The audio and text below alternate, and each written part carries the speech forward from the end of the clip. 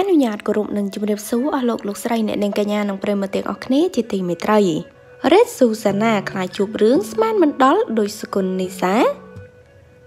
ខណៈដែលតារារួមអាជីពដូចជាអ្នកនាងពេជ្រសុភាបាច់គីមួយជាដើមសុទ្ធតែបណ្ដាគូស្នេហ៍រៀងខ្លួនទៅចូលរួមកម្មវិធីមង្គលការមិត្តភក្តិនោះរ៉េតស៊ូសាណាបែរជាប្រឹងព្យាយាមកិច្ចចេញពីប្រុសដែលចង់ណែបណិតនាងទៅវិញខណៈដែលម្ដាយរបស់នាងបានដើរតាមតារារូបនេះគ្រប់ជំហានតែម្ដងយ៉ាងណាគេសង្ស័យថារ៉េតស៊ូសាណាដែលជាមុខសញ្ញាតាមស្នេហារបស់មន្ត្រីធំទាំងឡាយនោះអាចលាក់សង្សារច្រើនជាងព្រោះស្រីស្អាតដោយរូបនាងពិបាកធ្វើឲ្យគេជឿថានាងគ្មានគូស្នេហ៍តាមកម្មវិធីមង្គលកាយជាច្រើនដែលតារាសាច់សខ្ចីដោយបណ្ដូលជែករ៉េតស៊ូសាណាទៅបង្ហាញខ្លួនគឺស្រីស្រស់រូបនេះតែងតែមានសម្រស់លេចធ្លោជាងមិត្តភក្តិទៅធ្វើឲ្យប្រុសទាំងឡាយចាប់អារម្មណ៍នាងជាងគេហើយថែមទាំងចង់ទៅថតរូប selfie ណែបណិតកាយានាងដោយផ្ទាល់ទៀតផងប៉ុន្តែគួរឲ្យស្ដាយសាណាខុសពីតារាផ្សេងទៀតដែលសប្បាយចិត្តពេលគេចោមរោមថតរូបប៉ុន្តែនាងវិញបែរជាព្យាយាមកិច្ចចេញច្រើនជាងលើកលែងតែនៅផ្លូវតល់ច្រកកិច្ចមិនរួចទៅអាចផ្ដិតរូបភាពស្រីស្អាតបានសកម្មភាពបែបនេះរបស់ស៊ូសាណាធ្វើឲ្យប្រុសមួយចំនួនមានការខកចិត្តព្រោះពួកគេមិនមែនទៅសុំស្នេហានាងត្រង់ទេគឺចាត់ទុកនាងថាគឺជាអាយដលប៉ុណ្ណោះប៉ុន្តែសាណាបែរជាប្រយ័ត្នប្រយែងពីសុវត្ថិភាពព្រោះខ្លាចជួបរឿងដោយសកុននីសាត្រូវបុរសម្នាក់ចង់លូកលាន់នាងនៅពេលដែលតារារូបនេះច្រៀងនៅទូរទស្សន៍អាស៊ីអាគ្នេយ៍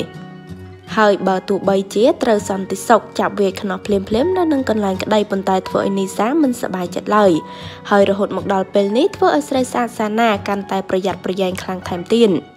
ព្រោះខ្លាចជំពុំដូចនីសាដែរយ៉ាងណាម្ដាយរបស់តារាចម្រៀងផលិតកម្មរស្មីហងមាសរូបនេះតាមការពៀននាងគ្រប់ជំហានតែម្ដងគុំថាឡើយមានប្រុសចង់លូកលាន់យកចំណេញស្រីស្អាតទោះជាចង់សុំសារសងស្នេហ៍ដោយផ្ទាល់ក៏មិនអាចទៅរួចដែរព្រោះថាបើគ្មានម្ដាយទេក៏មានឪពុករបស់នាងតាមជាប់គ្រប់ពេលដែរហេតុនេះហើយប្រុសដែលចង់ប៉ះកាយានាងមិនមែនជារឿងងាយស្រួលឡើយរ៉េតស៊ូសាណាបានក្លាយទៅជាមុខសញ្ញានៃការតាមស្នេហាពីមន្ត្រីធំក្រោយពេលក្លាយទៅជាតារាចម្រៀងហងមាសនិងល្បីបានពីបទគឺបទឈប់និងបទប្រយោគស្នេហ៍យ៉ាងណាតាមរយៈរូបសម្រស់អំណោយផលនិងពូកែតែងខ្លួនបែបយុវវ័យហើយថាកែពេញចិត្តទៀតនោះសាណាដណ្ដើមបានទីផ្សារចម្រៀងលេចធ្លោនៅហងមាសដោយមានប្រៀបជាងតារាមួយចំនួនដែលលើកពេលនៅត្រនំនេះទៀតផងសាណាស្ថិតក្នុងចំណោមតារាចម្រៀងល្បីដែលច្រៀងមួយបទស៊ីថ្លៃជិត$2,000និងក្រសោបបានស្ពតពាណិជ្ជកម្មធំក្នុងដៃទៀតផងទើបធ្វើឲ្យអតីតបេក្ខភាព The Voice ខេមមុដេរដូវកាលទី2នេះអាចរកប្រាក់ពីអាជីពសិល្បៈបានរាប់សែន$នៅពេលដែលនាងមានឈ្មោះត្រឹមតែរយៈពេលខ្លីនេះប៉ុន្តែទស្សនិកជនមួយចំនួននៅតែនិយាយថាសាណាគឺជាតារាដែលវាយរឹកជាងគេផងដែរព្រោះនាងកម្រនិយាយទៅកាន់អ្នកដែលជួបនាងនៅក្រៅឆាកប៉ុន្តែដំណឹងនេះត្រូវបានតារាជើងចាស់នៅហងមាសពេជ្រសុភាធ្លាប់ចេញមុខការពារថាមកពីសាណាមិនសូវចេះនិយាយទៅគេច្រឡំនាងវាយរឹកនោះតាមពិតនាងគឺជាតារាចម្រៀងម្នាក់ដែលចេះគោរពរៀមច្បងណាស់តាមរយៈការឈរជើងនៅផលិតកម្មរស្មីហងមាសជាង2ឆ្នាំនេះរ៉េតស៊ូសាណាដែលមានសម្រស់ស្អាតដោយកូនក្រមុំជប៉ុននោះនៅមិនទាន់ប៉ះរឿងអាស្រូវស្នេហាទេហើយទស្សនិកជនរងចាំមើលថាតើស្រីស្អាតរូបនេះនឹងគេចផុតអន្ទាក់ស្នេហ៍មន្ត្រីធំបានរហូតឬយ៉ាងណានោះព្រោះបើទៅណានាងមិនដែលហ៊ានទៅម្នាក់ឯងផងនឹងគឺតែងតែមានឪពុកម្ដាយ